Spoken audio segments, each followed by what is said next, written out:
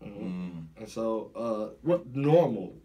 Oh yeah, normal. Like, because I didn't expect to see normal. Like what? Like that doesn't. I don't see bad conversations coming from normal, except if we're having a conversation on what the definition, I guess, of normal is. Well, normal is this one that it's like really, it's that polite hate.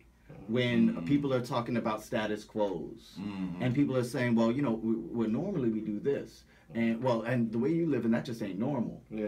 And that's just not the way that we do things. And it becomes this like co-signed by majority type of thing. We're like, well, this is what we do, and it's not what you do, so you ain't normal, so you ain't right. And what's ill about it is it's like kind of at the root of all kinds of discrimination, like your sexual discrimination, your age discrimination, your even like simple things like, oh, I like this sport and you like that sport, your clothing. Yeah, exactly. You see that, you know, everybody is in the spot with the Stetson hat and the cowboy boots, and you walk in with a hoodie, you're not normal. Yeah.